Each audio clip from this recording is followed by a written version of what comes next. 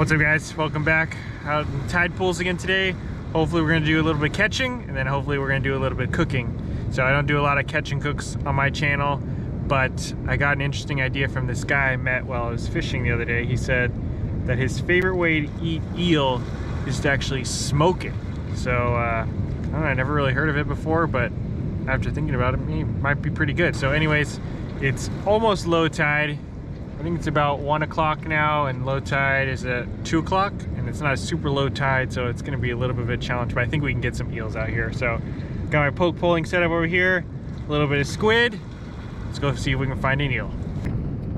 All right, so if you've never seen a poke pole before, it's basically just what it sounds like. It's just a rod, and it could be any kind of rod. You could even just use a piece of, wooden stick if you wanted to, but it's basically just a stick with a hook at the end, and that's my squid right there. And so basically the idea behind this is you don't need anything fancy. All these eels are hanging out right in these tide pools, like this one right behind me here, and you just stick this in between the crevices of the rocks, and then those eels will come out and grab that squid. Now normally eels, as far as I know in the wild, they only pretty much eat squid.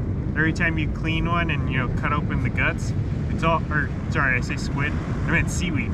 It's all seaweed in the stomach. But for some reason, whenever you dangle a piece of squid in front of them, they can't resist it. So anyways, nice little pool right here. Try this out for a little bit, kind of poke around these rocks, see if there's one in here. And if not, we'll move on, go to the next hole and see if we can find some.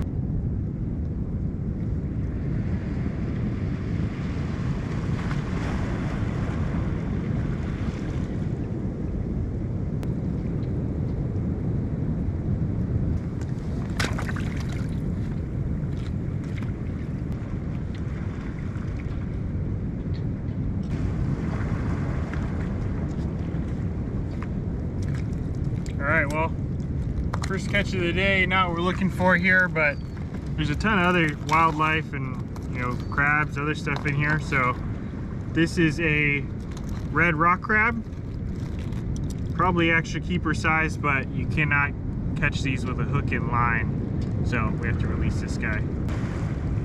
First catch, no skunk. I don't think there's any eels in this little pool. Seems like there's just crabs in here, so let's move on to another one. Still a little bit high. The tide's a little bit high for this spot. As you can see, the water's still flowing through here pretty good. But I do like the rocks in here. I'm pretty sure there's going to be an eel in here somewhere. So I'll just start here for now, and then as the tide goes down, it should get better and better in here. Oh, there you go. I think that's an eel. Feels like an eel.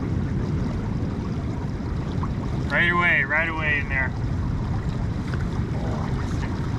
Alright, pretty sure there's an eel in there though.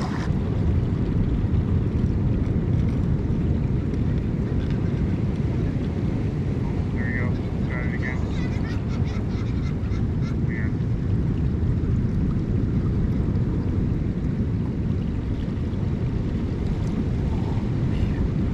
Missed him again.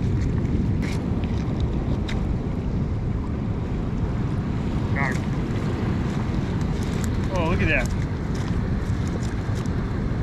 That is, actually I'm not sure what that is.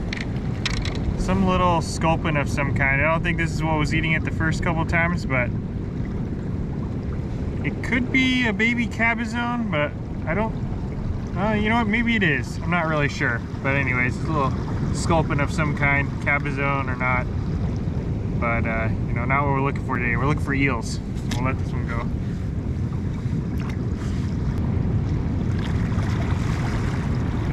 There we go, got him. Okay, yeah, it was an eel. I knew there was an eel in there. This is kind of a small one. I don't know. We could cook this up. I'm gonna put this in a little tide pool over here. We'll keep it on the side if I catch a bigger one. Oh, look at that. Just spit up the squid that I was using before. So this is the guy that was eating my squid the last couple of times. But, oh yeah, see, all the squid's coming back up.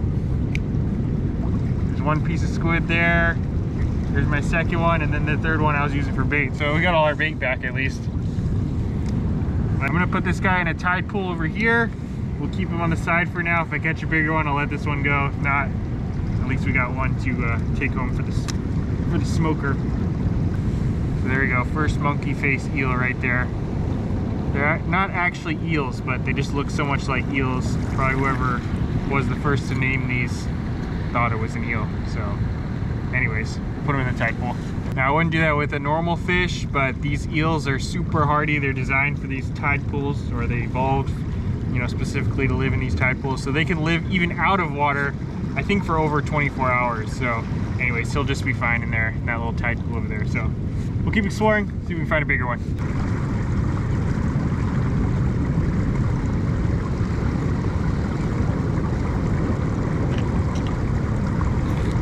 Another one. A little sculpin. I'm not sure if these are cabezone, baby cabezone maybe.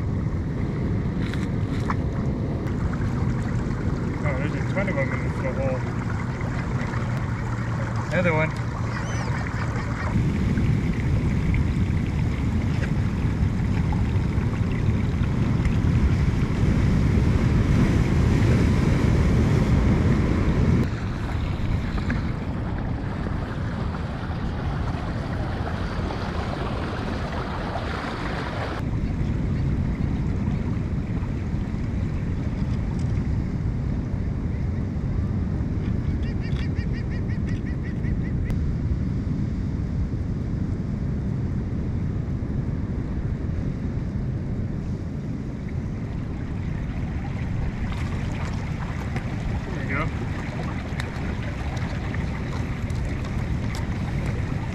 What is this?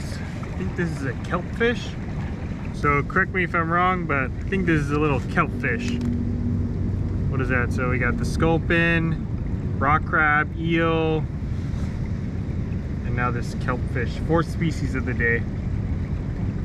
I'm not, yeah, correct me if I'm wrong. I'm not 100% sure on the kelp fish identification, but not an eel. And not a sculpin either.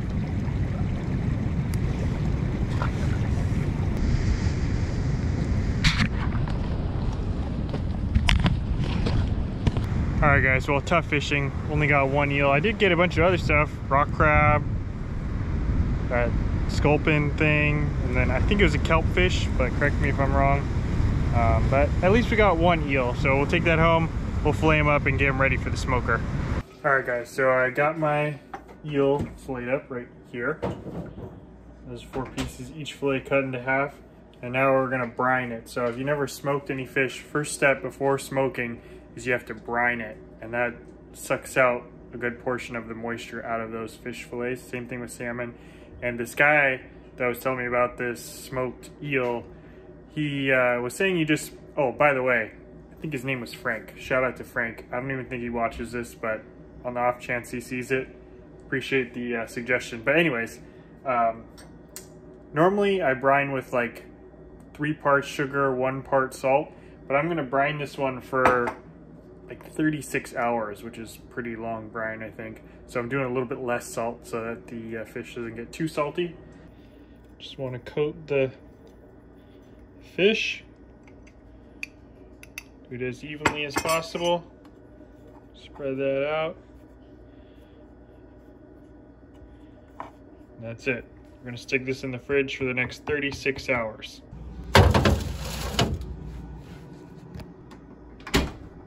All right, so it's the next day, and we're gonna see how this brine is going. And oh wow, interesting. All right, so I mean, they're already kind of small to begin with, but now they're really small. They've really shriveled up, so I'm guessing that's because the eel have really high water content probably in their meat. So once all that gets sucked out, there's not as much left. So anyways, I'm gonna set these out on the grill here and let them air out for a little bit. And I cut each fillet in half, but maybe I should have just left them whole. I didn't really know they were gonna shrink this much. But anyways, just gonna set these out on the grill for about 30 minutes, 45 minutes, so they get a nice tacky outer layering. I'm not gonna lie, we're not super confident, but we're gonna stick with it, follow through, and we'll see how this ends up. All right, so we got our coals heated up here. Now we're just gonna drop our fish in there. And we're gonna position these as far away from the coals as possible so that they're not hit by the direct heat. And normally it'll take a couple hours to smoke fish. Like I've done a smoked salmon video on my second channel, by the way, if you want to watch that, I'll leave it linked in the description. But I think this is only going to take like 30, maybe an hour at the most, because these fillets are so thin. Oh, one more thing, almost forgot. We have these smoking chips, which I've soaked in water overnight. And we're going to drop these right on the coals here. And the reason why you soak them overnight is so that they don't just immediately catch a flame, catch a fire. And this way they'll smoke for a little while before totally burning up, just to give the fish a smoky flavor. But anyways, cover that up. Just leave a little crack on the side with the fish so that all that smoke will come over to this side, and then you'll be good to go.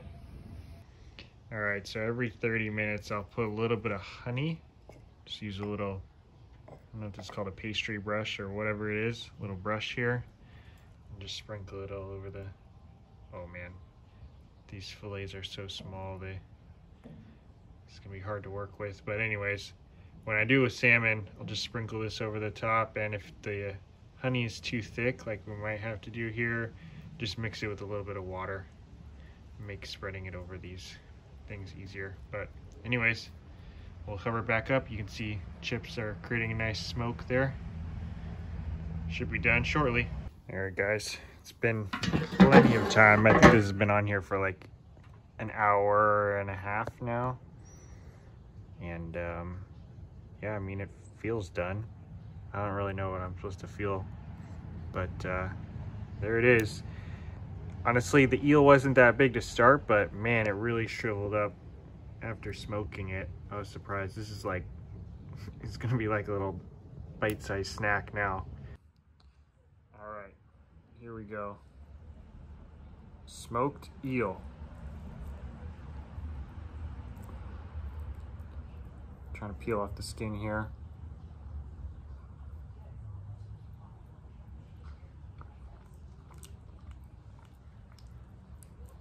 I don't know, seems okay. Honestly, it mostly just tastes like brown sugar and honey. I feel like the eel itself doesn't really have much flavor. I wouldn't say that this is my favorite thing. Okay, that bite tastes a little more like eel. I don't know why.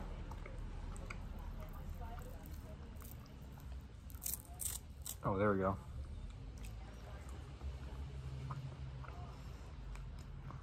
The skin is like leather.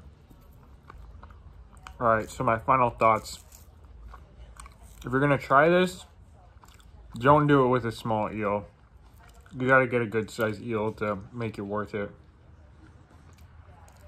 And I think I brined it for a little bit too long.